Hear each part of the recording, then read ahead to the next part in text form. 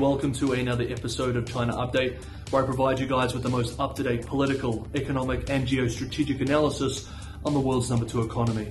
My name is Tony. Let's jump in. Okay, happy Tuesday everybody. It feels like there could be a lot going on behind the scenes at elite political levels in Beijing this week. Let's unpack some of this. Yesterday, Monday, the powerful Politburo met to discuss the economy. Meeting earlier than many anticipated, the markets are watching closely for signals of large-scale stimulus, a theme which we've been following for some months now.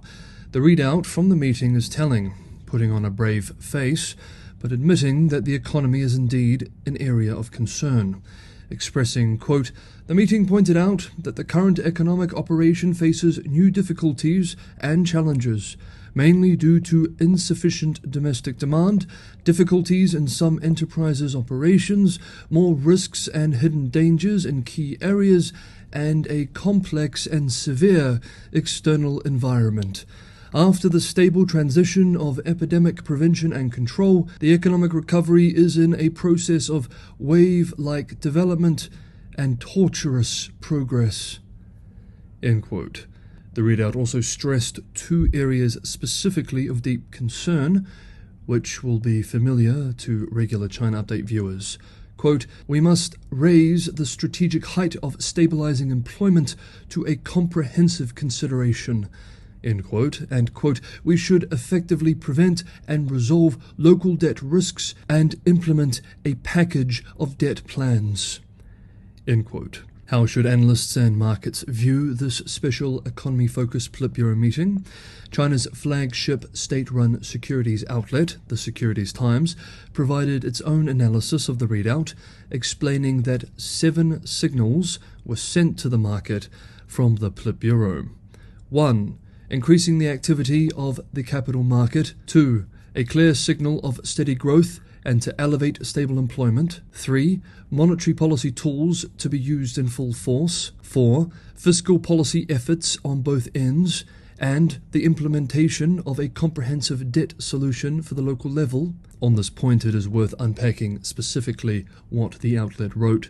Quote, "In the face of the increasingly prominent local debt risks since the beginning of this year, the meeting clearly stated that a comprehensive debt solution will be formulated and implemented, including that local debt risks will be properly addressed, sending a signal to hold the line against systemic risks."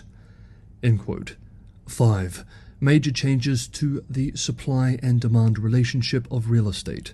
6. Enhancing the fundamental role of consumption in driving economic growth. 7. Stimulating new momentum in digital-physical integration, creating a new engine for high-quality development, though the piece does not explain what this specifically means. International commentators argue that while these are indeed all important issues to respond to, the meeting has yet still to provide much in specifics.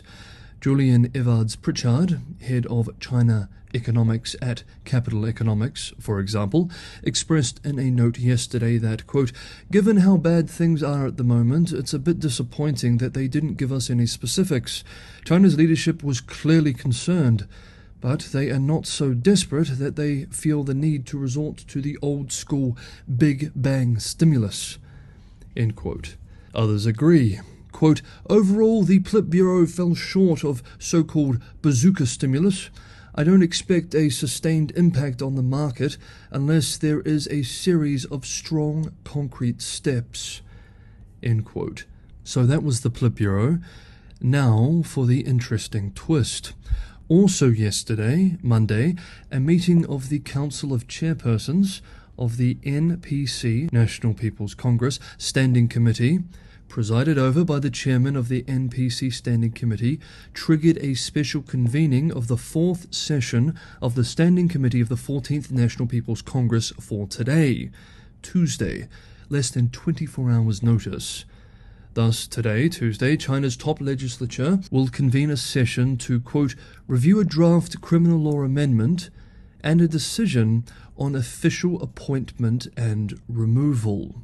End quote. The China-based NPC Observer noted in a post yesterday that this timing is quite unusual. The legislative session, quote, was called just a day earlier, unlike the previous ones, which were all scheduled at least 7 days in advance, as required by law in non-emergency situations. End quote. Other commentators have similar views. Quote, the language, decision on official appointment and removal, in these kinds of announcements is not that rare, but this announcement on the same day as the Politburo meeting, and for only a one-day session to be held the next day, is unusual. End quote. Of course, this has led to much speculation that perhaps China's foreign minister, Qin Gang, who has not been heard from for exactly a month today, that is not since the 25th of June, may be about to be removed. Qin only came into the role in March, thus this would be a significant development. Quote, it doesn't really matter for other countries why he's gone. It's the fact that he has gone that is holding up diplomacy with China. The length of time that Qin Gang has been outside of the public eye is extremely uncommon. End quote. And this, of course, has serious political implications. Quote, the system is based on this idea that the party is always strong. When something doesn't go right, they don't know what to do. End quote. Bishop, who we just quoted, provided his own observations on this speculation, and it is just speculation at this point, earlier today. Quote, if Qin is removed, I would not be surprised if the reason given is health-related. No matter what is going on, since anything discipline-related would reflect badly on Xi and his decision to break protocol to promote Qin. But if Qin is removed for disciplinary reasons and is still alive, contrary to at least one of the rumors going around, would we even see or hear of him again? End quote. The next few days will indeed be very interesting. Next up, the Chinese economy. Hey everyone, if you enjoyed today's episode of China Update, as always, don't forget to hit that like button. These last few months, YouTube has not really been showing these episodes to new viewers, only to established, subscribed, or regular viewers. So if you know someone who would be interested in this sort of information, sharing with these sort of people is a huge help to keep the channel going and allow the channel to grow. And anyone who can go the extra mile and help keep the channel financially sustainable, Patreon and Buy Me a Coffee links are in the description below. As always, thank you so much, everybody, for all the support. US financial media outlet Bloomberg reports today that, quote, global investors are returning to Chinese debt in full force as expectations for US interest rates to soon peak and Beijing's monetary easing boost the appeal of the world's second largest bond market, end quote. According to the outlet's calculations, based on official local data, overseas investors bought a net 90.6 billion yuan, $12.6 billion of notes in China's interbank market last month, the most since January 2021, increasing their total holdings to 3.28 trillion yuan. The outlet explains that June marked the second consecutive month of such inflows, after foreign investors had continued to slash their exposure to Chinese debt following a record exodus last year. We covered this exodus at the time. Xing Jiaopeng, a senior China strategist at ANZ Bank, argues that the June inflows were driven by expectations for further rate cuts in China, expressing in a note yesterday, quote, we expect the Fed pause to boost demand for global bonds. The Chinese government bonds will benefit from inflows in the second half of this year, end quote.